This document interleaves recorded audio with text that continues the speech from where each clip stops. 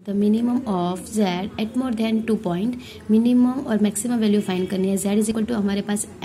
5x plus 10y है, subject हमारे पास है x plus 2y less than और equal to 120, x plus Y greater than और equal to 60, x minus 2y greater than और equal to 0 and x को Y greater than और equal to 0। ये तो हमारे पास सभी एग्जाम्पल पे हमने देखा है, ठीक है।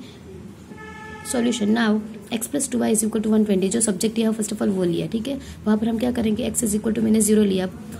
वहाँ पर मैं यहाँ पर पुट करूँगी x plus 2y is equal to 120 है, x की वैल्यू 0 पुट की 2y is equal to 120, that means y की वैल्यू क्या आएगी 60। सिमिलर यही इक्वेशन में y की वैल्यू में 0 होगी तो मेरे पास आंसर क्या आएगा, x plus 2y is equal to 100 है तो x is equal to x is equal to 120 है, सॉरी 100 नहीं 120 है, तो यहाँ पर 120 आ जाएगा। अब x कोमा y, x की वैल्यू मैंने 0 ली तो y 60 आए, 0 ली तो 60 आए, और y की वैल्यू 0 ली तो y की वैल्यू 0 ली तो x 120 मिला, ये मैंने लिख लिया। सिमिलर अब किसके लिए सब्जेक्ट एक कंप्लीट होगा, सेकंड वाला x plus Y is equal to 60, वो भी ले लिया। x की वैल्यू वहाँ पर मैंने 0 ली, सेम एज 0 लीगी तो क्या रहूंगी y is equal to 60।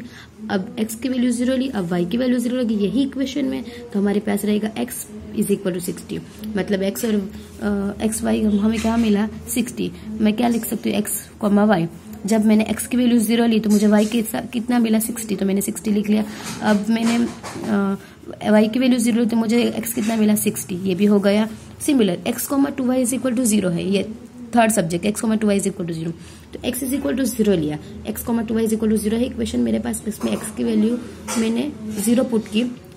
2y is equal to 0 है तो y इज इक्वल टू 0 आ गया, x इज इक्वल टू 0 है, y इज इक्वल टू भी 0 आएगा। तो मैं सेकेंड बार ये नहीं कर सकती कि चलो मैं y की वैल्यू 0 ले लूँ, ये नहीं हो सकता। क्यों? क्योंकि हमें यहाँ पर x इज इक्वल टू 0 है, y इज इक्वल टू 0 मिल गया, तो ये क्या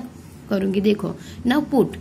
मैं क्या करूंगी, x कोमा 2y, x की वैल्यू क्या लिख सकती हूँ और y की वैल्यू क्या लूंगी तो मुझे आंसर 0 मिलेगा, बराबर। तो मैं x की वैल्यू 120 ले रही हूँ एंड y की वैल्यू 60 ले रही हूँ, ठीक है ना। LHS इज इक्वल टू क्या हमारे पास x कोमा 2y, और हमें आंसर क्या लेना है 0, x की वैल्यू 120 ले ली माइनस 2 इंटू y की वैल्यू क्या है 60, इन दोनों 120 इंटू 120 0 आ गया, मतलब ये चलेगा। अब मैंने x की वैल्यू 120 और 60 क्यों लिया, तो हमारे पास हमें दिखाई दे रहा है कि 60 और 120 के अकॉर्डिंग ही चल रहा है, दैट मीन्स मैंने ये इस तरह से सेटअप किया, ठीक है। अब हमारे पास इक्वेशन 1, 2 और 3 है, कैसे आया, ये हमारे सब्जेक्ट है, ठीक है। वो सब्जेक्ट में से हमें A B C D E F हमने ये फाइंड किया, कैसे फाइंड किया थे, हमारे पास था देखो 0 60 120 0, x की वैल्यू 0 थी और 60 थी, यहाँ पे मैं लिखा 0 60, नाम वगैरह जो भी दो वो चलेगा, ये पहले लिखो ये पहले लिखो वो भी चलेगा, ठीक है। तो 120 0 है, ये 120 0 मैंने A नाम दे दिया और 0 60 उसको मैं B नाम दे दिया। सेम एज 0 60 आया, 0 60 को मैंने D नाम दिया कि इक्वेशन नंबर 2 के लिए था, x plus 2y x plus Y is equal to 6 के लिए था ना, ये वाला, ठीक है। और यहाँ पर क्या आया, यहाँ पर मैंने लिखना भूल गई, x y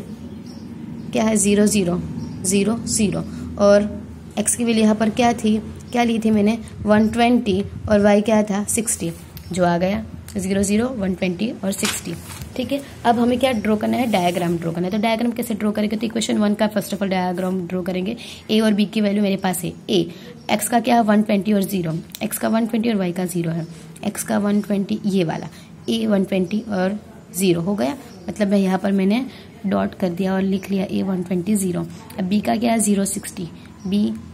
x पे 0 और y पे 60, तो यहाँ पर मैंने लिख लिया। अब ये दोनों लाइन को मैं ऐसे ज्वाइन कर दूंगी, ये मैंने लाइन ले ली, ठीक है। ये लाइन ले ली, उसका नाम क्या है x plus 2y is equal 120, जो मैंने लिख लिया। अब सेकंड 60 0, c नाम देना है 60, तो ये रहा 60 0, इसको मैंने c नाम दिया, यहाँ पर मैंने नोट कर दिया d 0 60, यहाँ पर भी मैंने लिख लिया ऊपर। अब ये दोनों को मैंने ज्वाइन कर दिया और यहाँ से पूरी लाइन ले ली, उसका नाम क्या है x प्लस वाई 60, यहाँ पर है वो मैंने लिख लिया।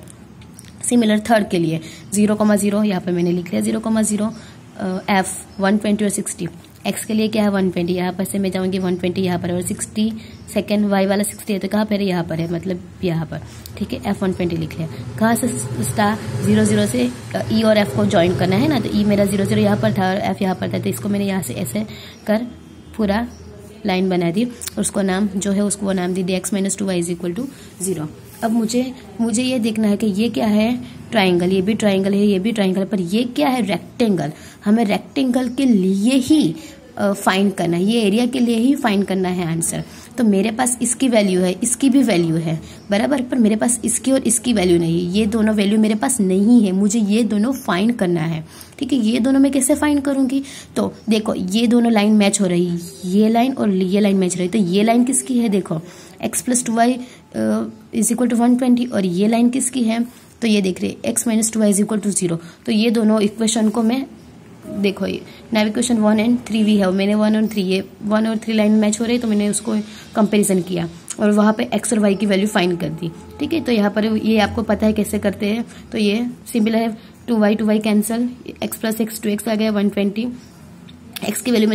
मिल गई और x की वैल्यू को मैंने इक्वेशन 1 या 3 दोनों में से किसी एक में पुट कर दिया। ठीक है, पुट x = 60, ये y = 30 आ गया, मतलब मुझे यहाँ की वैल्यू मिल गई, x की वैल्यू क्या मिली 60 और 30। अब इसकी वैल्यू मेरे पास मुझे मिल गया, मुझे इसकी वैल्यू भी फाइंड करनी, तो देखो ये यहाँ पर लाइन जा रहे थे x, 2 x - 2y = 0, ये वो तो कॉमन है, पर ये लाइन कौन सी है, तो x + y = 60। तो नाउ इक्वेशन 2 और 3 भी है, इक्वेशन 2 और 3 मैंने ले लिया, जो था वो मैंने ले लिया, पर मुझे यहाँ पर मुझे दिख रहा है कि मैं यहाँ पर ये दोनों को सिमिलर कर दूंगी तो अच्छा रहेगा। तो मैं इक्वेशन 2 को मल्टीप्लाई कर रही हूँ 2 से, क्योंकि यहाँ पर 2 कर सकती हूँ तो आंसर आ जाएगा। ठीक है, तो इसको 2 से मल्टीप्लाई करोगे और इसको तो 1 से ही मल्टीप्लाई करना है, तो यह इस तरह हुआ 2x + 2y = 120, x - 2y = 0, plus minus that means cancel, plus 2x + x 3x 120, x = 4, तो आंसर आ गया। x की वैल्यू मैंने दोनों में से कोई भी इक्वेशन में पुट कर दूंगी, x - 2y = 0 में मैंने पुट किया तो y = 20 मिल गया। ठीक है, अब मुझे उसकी वैल्यू भी मिल गई 40 × 20, यहाँ पर मैंने लिखा है एकदम स्मॉल राइटिंग से, ये हमें चार